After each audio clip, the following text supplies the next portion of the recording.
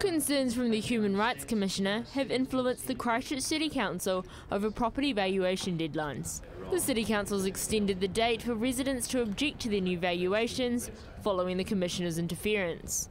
Human Rights Commissioner David Rutherford is concerned the valuation change is an additional stress for already strained red zone residents. The latest valuations show property prices have increased in nearly all suburbs, some by up to 43%.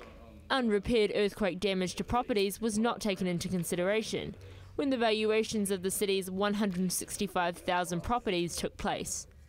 The new figures were instead based off property sales. But red zone property owners who've chosen to reject the government's voluntary offer received a shock in the mail when the valuations changed. Christchurch Mayor Leanne Dalzell told the press the council understands how upsetting the new valuations are. She says given the points raised by the Human Rights Commission, the council is extending the date until a week from today. Meanwhile, Kaiapoi red zoners Brent and Shirley Carnes are rejecting their valuations.